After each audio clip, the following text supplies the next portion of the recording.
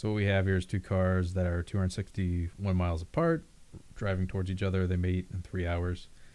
And one car is traveling 3 miles an hour faster than the other. So basically what we have here is 261 miles total. They are driving towards each other. One's traveling X, the other's traveling X plus 3 miles an hour. So combined, this is X plus 3 is equal to 3 hours converted to minutes is 100 and, I don't know if, yeah, 180. Do I need to do that?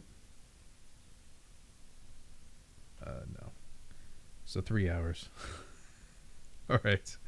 So 261 over 2x plus 3 equals 3. So we end up, so multiply the 2x across, 2x plus 3 across, we end up with 6x plus 9 equals 261. Subtract 9, and then we get 6x equals 252.